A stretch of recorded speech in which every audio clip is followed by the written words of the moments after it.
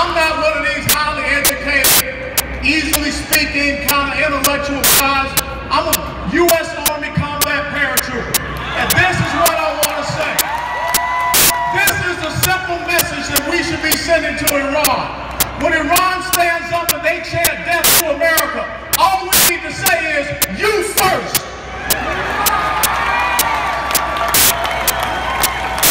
What message are we sending? What message are we sending when we sit down at the table with the #1 state sponsor of terrorism? What message are we sending when we sit down with a country that is holding 4 Americans hostage? No different from the last time we had a weakling in the White House when we had 53 Americans being held hostage.